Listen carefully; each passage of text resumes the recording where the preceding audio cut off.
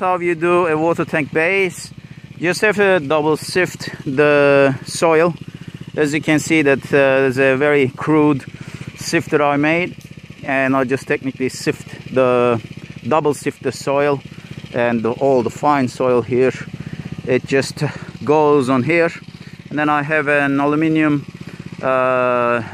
flat profile, as well as a water level, bubble level. And what I'll do is just like I spread it, and then I have my center point. This is my center point for my water tank. I marked it with a nail. You can use any spike or anything. I have also elevation here. That's why I'm using geofabric. This is called geofabric, geomat. It's to prevent the weeds from coming, shooting from the bottom, and it will also stabilize the soil with some engineered soil. Technically it will turn it into engineered soil. What happens is it just technically holds the whole soil in multiple layers. You just technically go with the soil and then this mat, and I'll update once I level it. Right, here's how to on the water tank plinth, that how to level it up.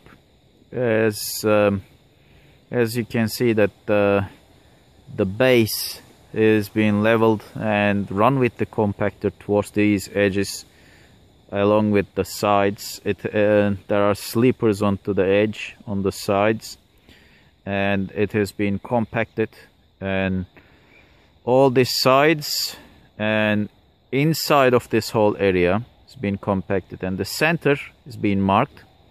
And then with the paint, we just use the marking paint with the rope of the half of the diameter of the water tank. And now we're going to go and spread roughly over I think 3 inches, 4 inches, 80 mil, 100 mil of sand, sifted sand, and we're going to just lay it here with a trick which is called engineering soil. You can watch it on the YouTube by, I think, Practical Engineering. I'm going to put the link below, and you can see how he does how the engineering or the civil engineering engineers technically do this method. They just put sand and some mesh, and then sand mesh, sand mesh. It can be sand fabric with different methods. And here's we got weed mats all the way along. Just this is also not the weed mat, but this is also called the geofabric. It's a great stuff. You can also use this one, multiple layers, and it will carry over 60 tons plus of weight. All right, hope this helps.